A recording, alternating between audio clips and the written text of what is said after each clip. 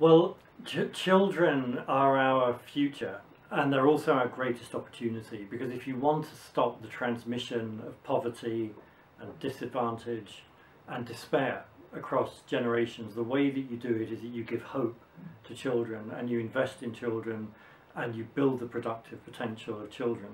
Now, at the moment, we have around 156 million children who start primary school every year having been stunted by hunger, by malnutrition. The vast majority of those children are living in rural areas. These are kids who we're taking away from them hope of a better future.